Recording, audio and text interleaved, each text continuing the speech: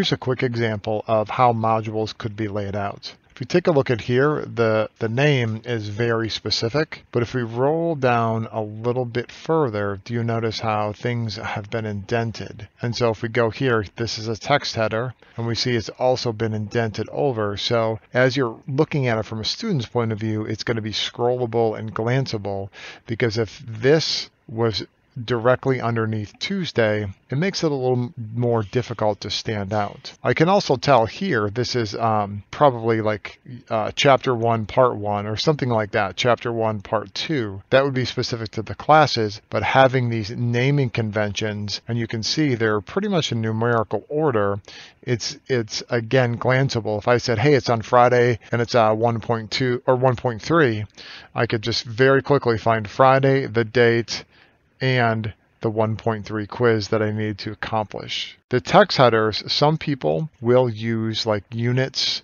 or worksheets or videos, and then all the videos that are underneath here are all the homework or their assignment. So they don't necessarily have to be the dates, but for a high intensity course like AP Economics, things are very geared towards this is what we're doing today and this is what we're doing tomorrow. So dates work in this situation. So you know what will work potentially best for your courses.